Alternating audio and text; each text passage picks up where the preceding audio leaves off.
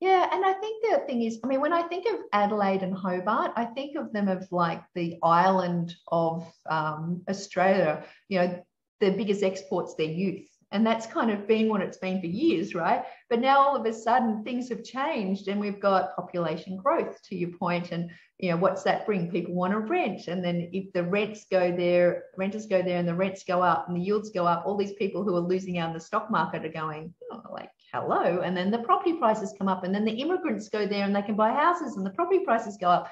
So even if there is this kind of lull, I'm really positive on Adelaide. Yeah, again, you know, I might be showing my personal bias, but I study the national market, and I've studied, you know, property cycles.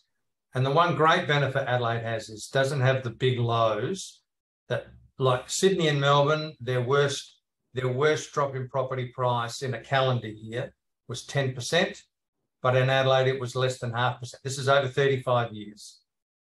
We haven't had some of the big highs either. Like I remember in one calendar year, I reckon it was 1988, Sydney property prices went up 50%. Right, so you're talking about timing the market or timing the market? Well, I actually have your spreadsheet you shared with my mentoring client. Okay. I can bring that up because I love, you know, how I love your data, Pete. This here, you looked at a whole period. Can you see that? So you looked at this whole period here between 2003 and 2018. I've color coded it. But, you know, we've got these areas that have really gone up. So, you know, Hobart and Melbourne over that 15-year period. And I did an average here. But if you check a 5-year period, you know, Perth and Darwin, 2003, 2008, you know, followed by 8 to 13, we've got Sydney and then Melbourne and Darwin. So Darwin's like, who's been thinking about Darwin in the last 10 years? And then 2013 to 2018, we've got, you know, Hobart, Sydney and Melbourne. So, and to your point, you know, Adelaide's just ticking along. Yeah, whereas compared to Darwin, it had the biggest increase up at 91%, 2003 to 2008.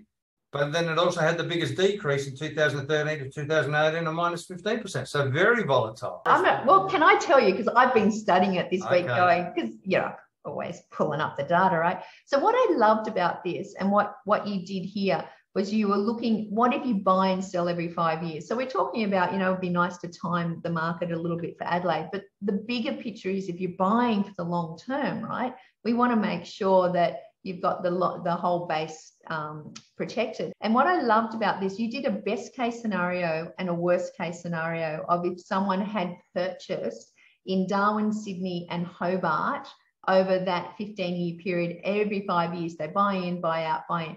Now, if they got it right and they started in Darwin and then they went to Sydney and then they went to Hobart, even with selling costs and capital gains tax, which I love the fact that you put all these in here, they make $380,000 on their money. You know, they start with 78, they make 386. But if they did the exact same cities and they started in Sydney, held it for 5 years and went, this did nothing, I'm going to Hobart because Hobart's doing so well. And then Hobart does nothing. And then they go, okay, I'm off to Darwin because Darwin did so well. And then Darwin did its minus 15%. They lose 150,000, which is a $500,000 differential, right? So there are about 500 different iterations. You know, if you know, 8 times 8 times 8, it's almost 500. So the best you could have done was make 386. The worst you could have done was lose 150,000 and everything in between. But if you go back to that time in the market, so you could have just kept your money in Sydney and made 340 anyway, which was almost as good as timing it perfectly. Yeah. Melbourne, even better. Brisbane still in the 300s, Adelaide in the 300s, Perth in the 400s. Virtually all the capital cities, if all you had done was bought and held there, you would have beat most other people that were trying to time the market. Yeah. And no risk of losing any money. So there we have it. Timing the market does not work.